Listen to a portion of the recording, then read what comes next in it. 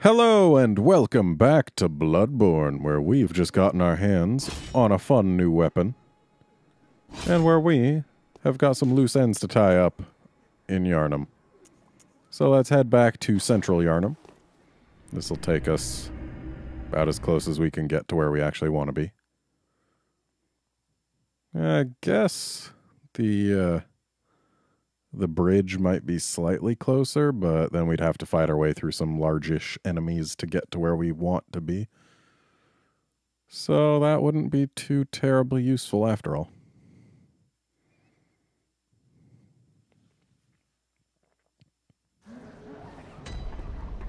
Okay, so which way do we want to go?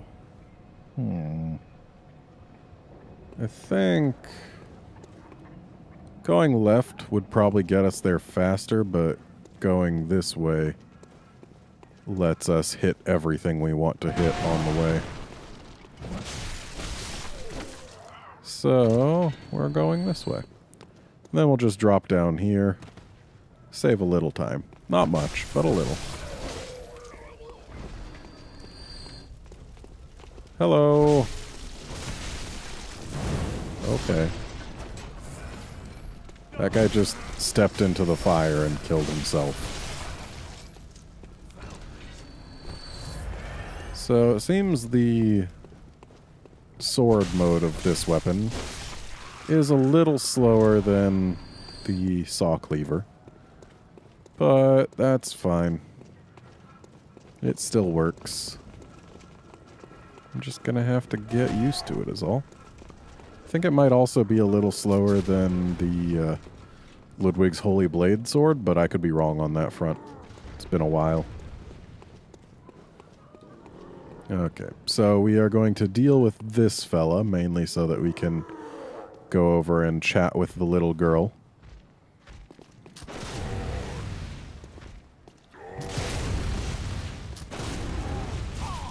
Ow. No pushing. That's what I wanted. Goodbye, sir. Thanks for the blood vials. So yes, little girl. Hello, Mr. Hunter.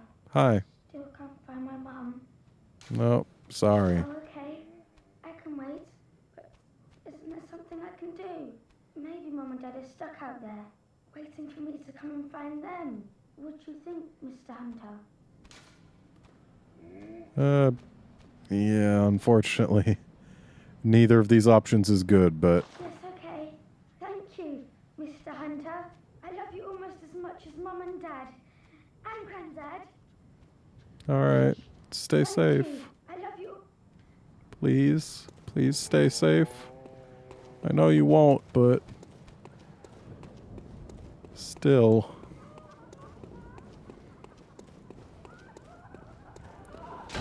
Alright, now let's deal with these pups again. Woof woof. Oh, something just died of its own volition.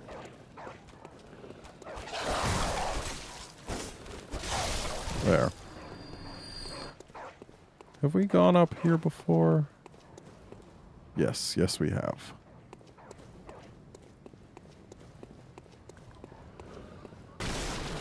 Hello, doggies.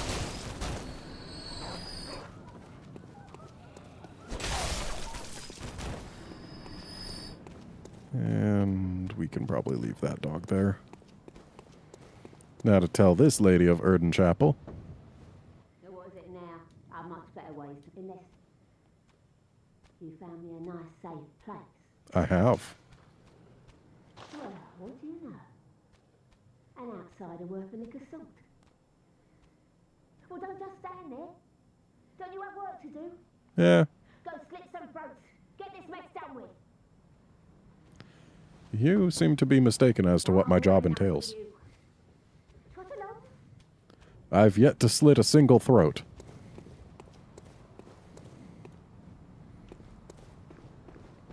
Okay. So, here we can roll through these to access this higher ledge. What's up here? I don't quite... Well, now I recall. Ooh, yes, I recall indeed. There's a friend up here. A fellow hunter. Oh. A hunter, are you? And an outsider?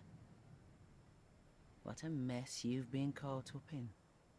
And tonight of all nights. Here, to welcome the new hunter. Prepare yourself for the worst. There are no humans left.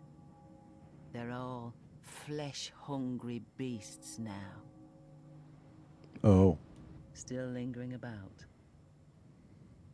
What's wrong?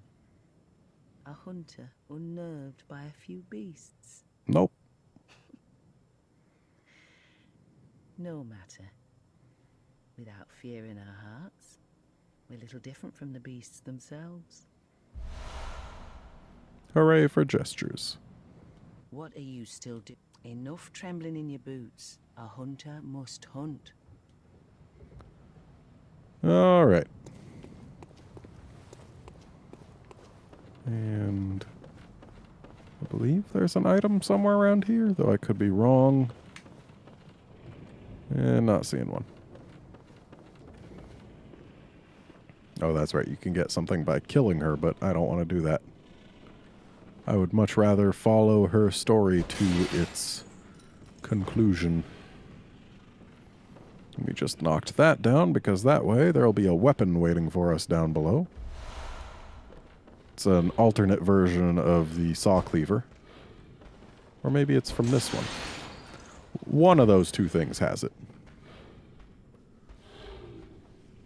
And said alternate version of the saw cleaver is the saw spear. Which, I mean, I'm not really going to use it, but it exists. So I think that's it for what we can do up here. So the question then is, what's the safest way down? Because I'm beginning to think there isn't really one.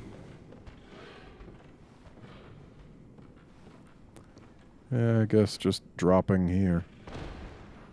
Yeah, it didn't hurt too bad. So there'll be one of those creatures here. Hello.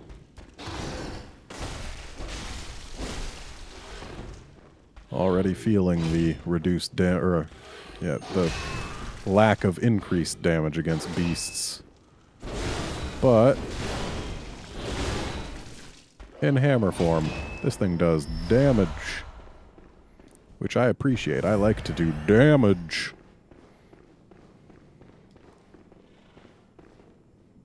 Alright, there's one over there who we might be able to sneak up on.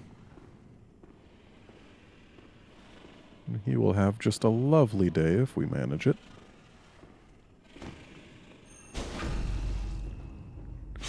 Yep. Ew. Nice try there, guy. This is a lot of blood. Not sure what the kind of brown twinge is, but it's nasty. Good job trying to shoot through a wall at me. You're a genius. Give me those bullets.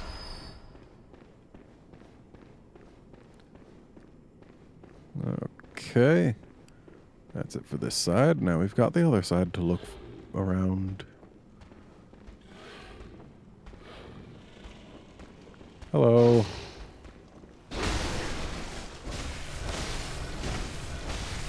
Thankfully, as long as I keep attacking, we can keep him flinched.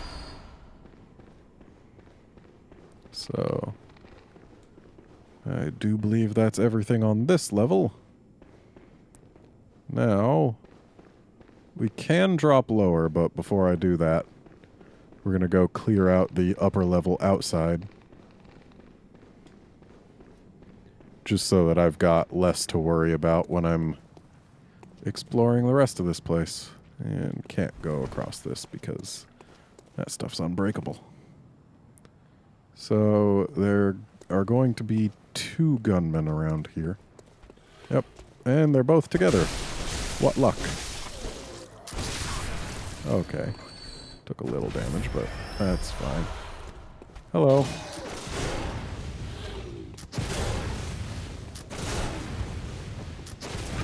There we go.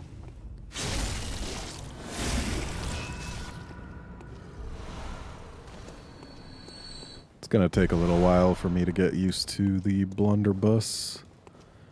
I keep on firing a bit too early, primarily because I know the blunderbuss fires a little slower than the pistol did.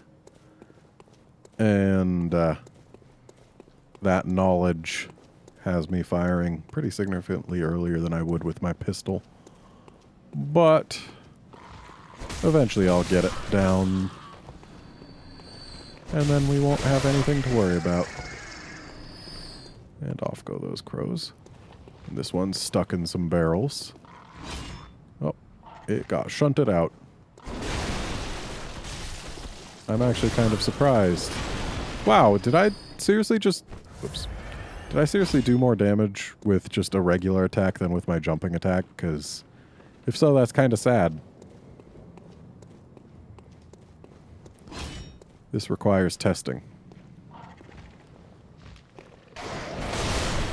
Okay, so one of them took 104, but the other only took 55. So, I think it took 104 because it was in the middle of an attack animation. That's my guess. And if that is truly why, then it is indeed the case that we do more damage with a regular attack than a jumping attack. Which is kinda sad. Now, I would drop to the item down there right now, but we're gonna have to make several drops from this upper level down to lower levels. So we'll certainly have more chances. So there's rats over there. There's probably rats over here as well. Not seeing them, actually. But let's drop to the rattier side. There's our sauce beer. Let's hammer the rats.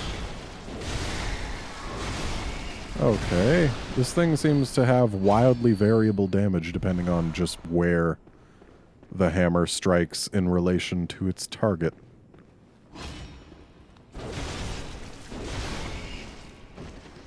Which is odd. I hope I can figure out just what I can do to maximize damage in the very near future.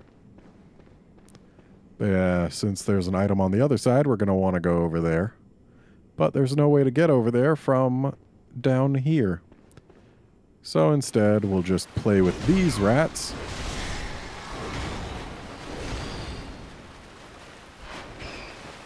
And grab this item. Ah. Let's go ahead and use that. We want to be more knowledgeable, have more insight. I forget whether it's 10 or 20 insight where the bosses start gaining new moves, but... Hello. Sometimes the rats from up on the sides decide to drop down here into the middle. Can cause problems sometimes, but usually it's just fine. Insight waits ahead. Well, that's probably for if you're coming from this way, I guess. Alright, back up we go.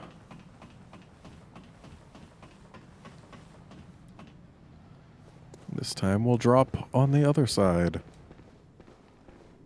So that'd be over here.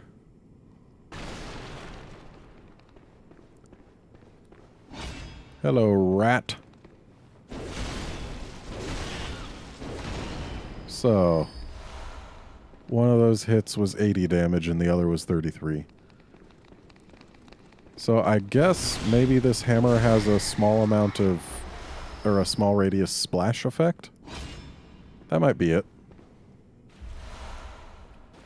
What are rats doing with throwing knives?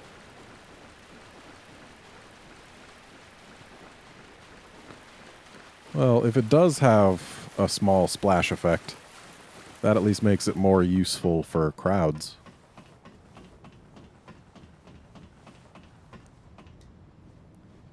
We'll have to experiment. Of course, it would be nicer if the splash effect was, you know, more than half instead of less than half. But that might be a bit too OP. And thus we get a bloodstone shard. And now we're basically done here. So next stop is Cathedral Ward, which we can actually get to more quickly going through there. How did someone put a message there? Huh. Then again, sometimes stuff like that shows up in awkward places. Like, once I was in a chalice dungeon while playing offline, and I saw one of these bloodstains against a ceiling. It was very strange.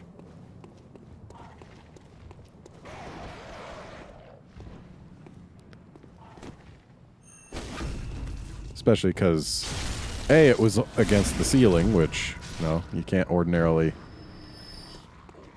get up there. And B, I was playing offline. So there shouldn't have been one anywhere. Much less against a ceiling. Yeah, let's just work our way quickly back to a lantern. What lantern could we get to most easily? I suppose we could rush back this way. In fact, we've got business in Yosefka's clinic. Need to not fumble my words.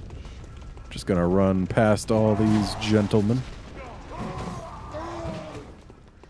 Sure, they're not fans of me, but there's not much they can do about me.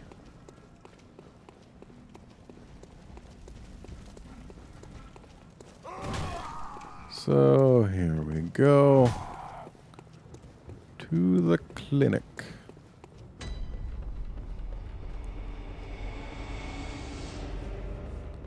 Thankfully, the lycanthrope here never respawns again. And we want to go up here and talk to someone. Oh, well, hello. Splendid. Let me ask you a small kindness. You're soon off to hunt, I presume? Already off to hunt. Then, if you find any survivors, tell them to seek Yosefka's clinic. Upon my Hippocratic oath, if they are yet human, I will look after them. Perhaps even cure them. This sickness, these beasts, they are not to be feared. This time the night is long. I may be trapped here, but I should do something to help. I'll even offer a reward for your cooperation. Tempted? Tempted. Well, off you go then. If you find anyone, you can assure them there's no place safer. This is untrue. Please, do me this service. In fact, a lot of the things she's saying are untrue, including the fact that she calls herself Yosefka. Because had we gone back and tried to talk to her after the first time we died, then we would have gotten to meet the real Yosefka, saying that, you know, she's tending to the sick in there, and she simply can't allow anyone from outside to gain entry. Because if she does, then it would, I guess, be harmful to her patients. And thus, we know that 'tis not the real Yosefka in there. Alright, so one upgrade will unlock that first blood gem slot. And also will increase my damage by a decent amount. Another 10 on top of 105. Plus better scaling, I think. And sure, we can afford another one. There we go. Need a bunch more bloodstone shards for +3. And blood gems. Yeah, I'll take 2.7% increased physical attack. And ever so slightly boosted rally potential. I mean, it's better than not having anything in the slot. And now let's talk to the doll. Sorry to wake you. Welcome home, good hunter. I must have drifted off. What is it you desire? I desire to level up. Very well. Let me stay. Oh, I can't. Sorry. Farewell, good. May you find...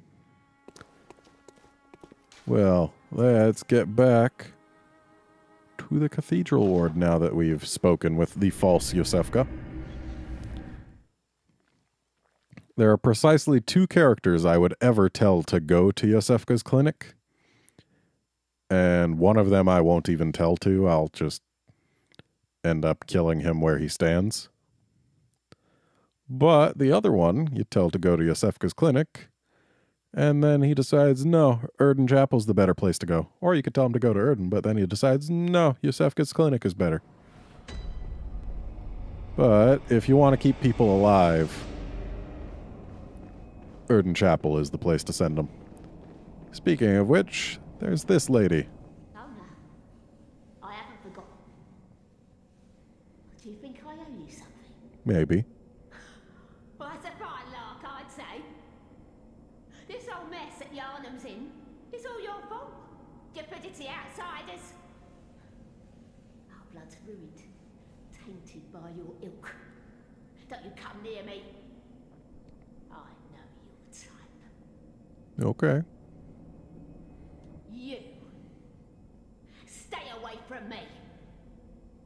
I know all your tricks. And one of my tricks is waiting until she starts losing it and starts liking me. So, hey guy. Nice try. So these guys like to give bullets.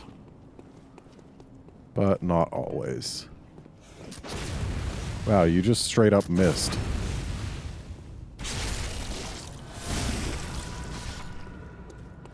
So we don't yet have enough insight. But let's grab that.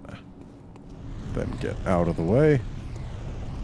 At first when that showed up, I thought, whoa, is that like a portal to some other place? And I intentionally got caught by it. I died.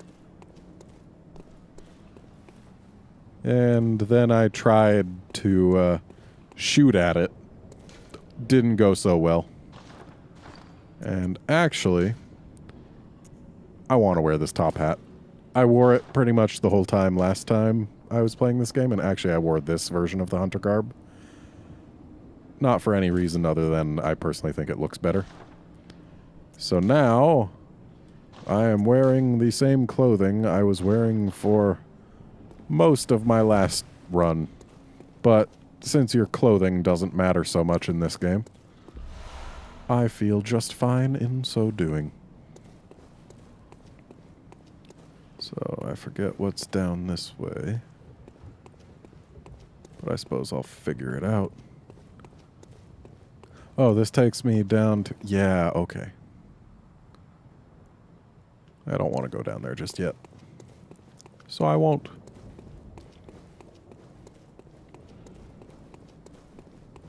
Instead, I'll be going up here. There's not too much to fear about the giant beast. Sure, it's big, and big can be scary, but As long as you stick near their feet, you can dodge their stuff pretty easily.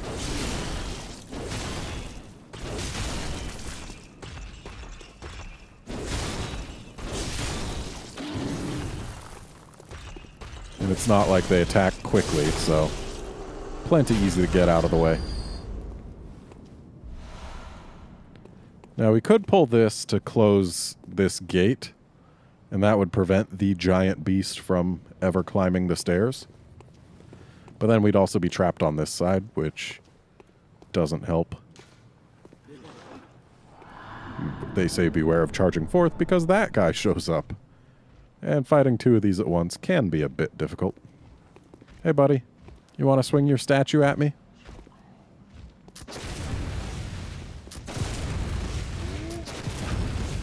There's what I wanted. Ooh. You're a resilient one. And since we know we'll get the blood vials back... Now... this crow had me worried. Ow.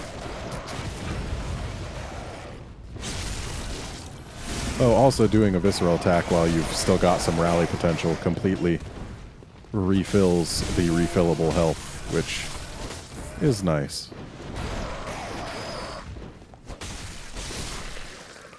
Alright. Blood vials. Bird vials. Alrighty. So there's an item to be got here, right? Oh, wrong. Could have sworn there was an item somewhere around here, but I guess I'm misremembering. I do know that we're soon going to encounter a scurrying beast. But that, I believe, lies past this fella in front of us. So we actually don't want to get too close to him. We want to get just close enough that we can aggro him. Because otherwise, the scurrying beast will notice us and run off. And I'd rather be able to kill the scurrying beast and get some loot out of it. Whoa, thank goodness for iframes.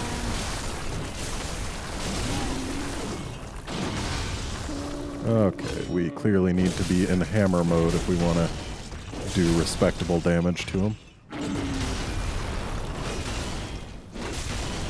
And we also need to actually score hits rather than near misses.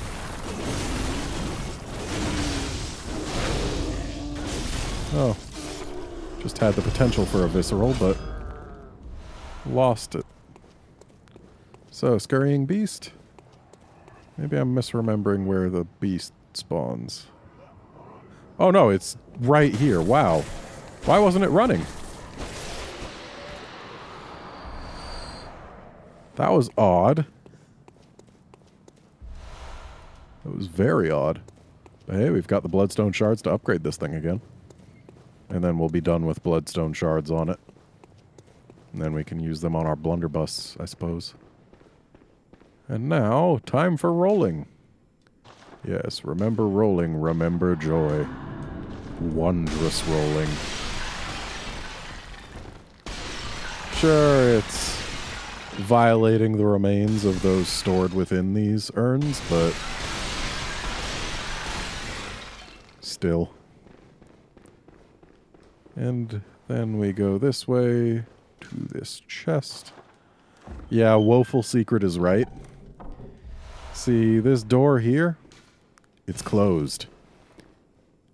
And you can actually find the other side of this door. It's where you fought the cleric beast.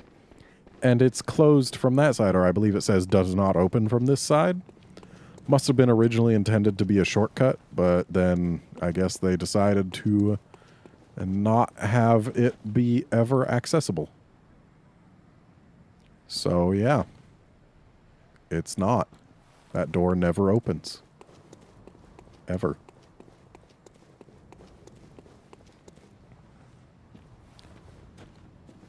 So let's head on up these stairs. And then we can go up these stairs. And since we've got our little key thing, this gate will open for us.